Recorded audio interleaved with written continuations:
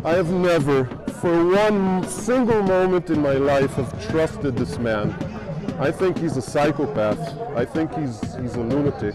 Not just I think that. Lots of people. And I know in my bones that what Israel is doing right now is a genocide. It's evil. What they've been doing for the last 75 years is a genocide.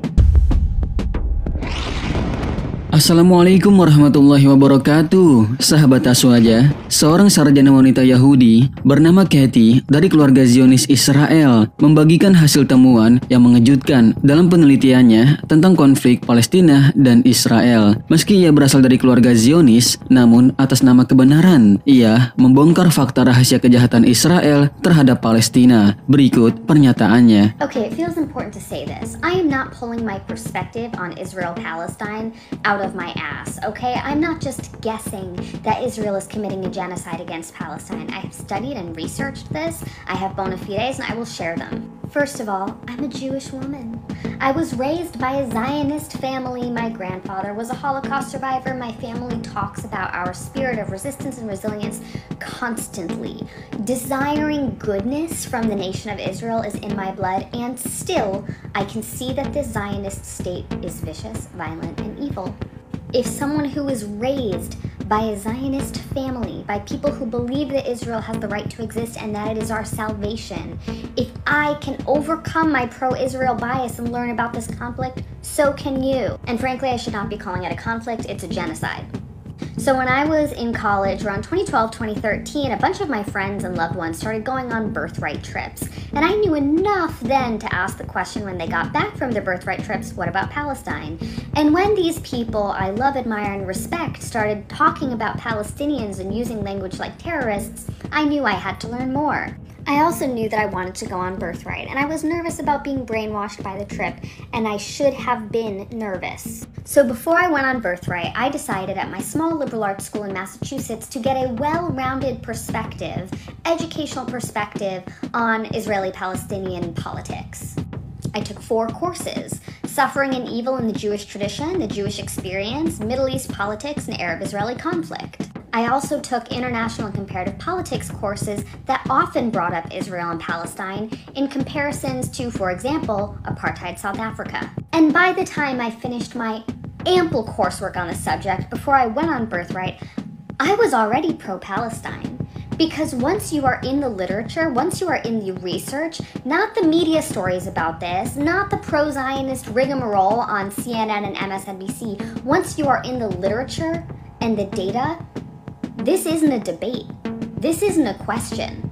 People talk about Israel-Palestine like it is incredibly complicated, and I reject that premise. It is not.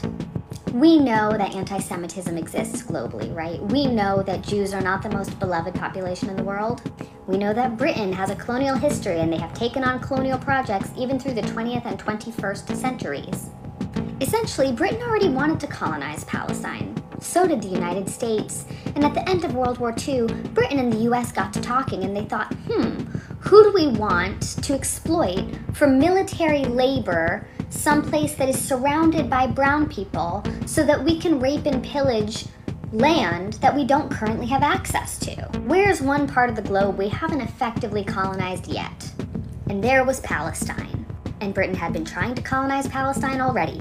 And so this was passed off to Jews who had just survived the Holocaust as a gift. Here we're granting you this parcel of land so that you and your progeny can exist in peace and not be violated anymore. Congratulations. Except that land already belonged to someone. Palestinians were already living there. And the US and Britain didn't give a shit about the well-being of Jews. They didn't care. This wasn't a gift for Jews. This was always intended to be a trap of, you do our military labor for us. We'll put you here and we'll grant you this parcel of land that already belongs to someone that there are already people on.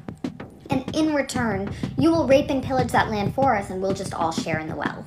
And it might be a good idea too if like your entire population were to, have conscripted military service so you can really defend that land that is yours, totally yours, bucko.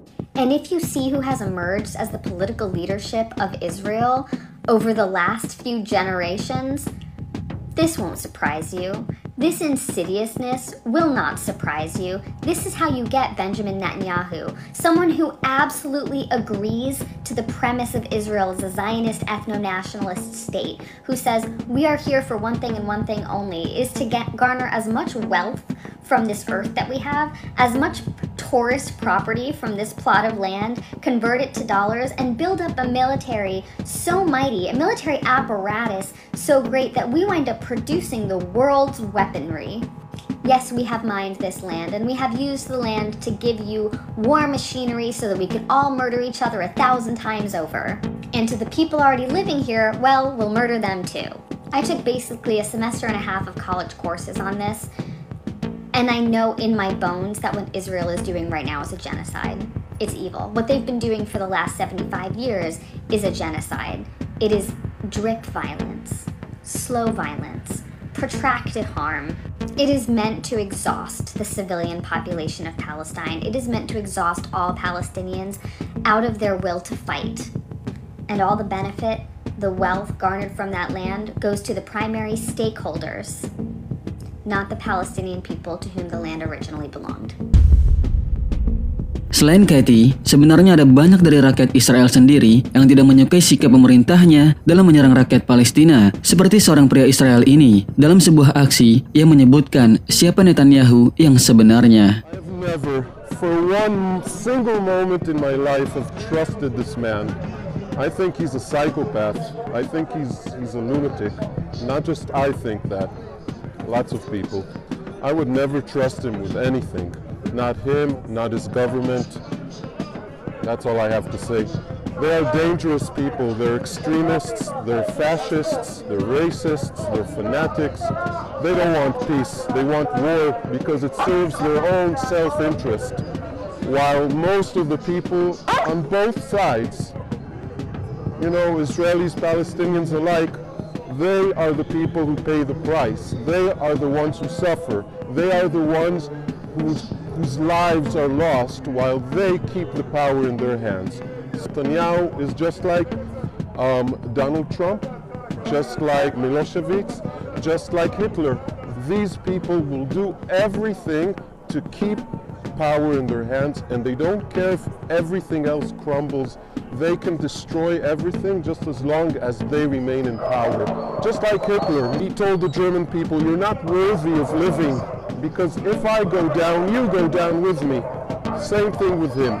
Some people in Israel are so disturbed that they think if you simply say you're sad about loss of life, of innocent people, of children, that makes you a traitor, because as long as they're not Jewish, you mustn't say that. This is sick. I refuse. I will never ever change. I'm first of all a human being. I am for life, and I don't care if a child is from Gaza or from Tel Aviv or from I don't care where, from Istanbul or New York. A child is a child is a child, period. And this is the most important thing in the world. Sahabat Aswaja, kejahatan Israel sudah sangat jelas, bahkan telah diakui oleh kebanyakan rakyatnya sendiri bahwa Israel telah melakukan kejahatan terhadap rakyat Palestina. Fakta ini seharusnya cukup untuk menjadi bukti yang dapat membuka mata dunia untuk melihat kebenaran. Siapapun orang di dunia ini, jika ada setetes kebenaran di dalam dirinya, pasti akan melihat dan mengetahui bahwa Israel telah melakukan kejahatan terhadap rakyat Palestina, dan kejahatan ini harus segera diakhiri. Wallahu a'lamu bissawab. Wassalamualaikum warahmatullahi wabarakatuh.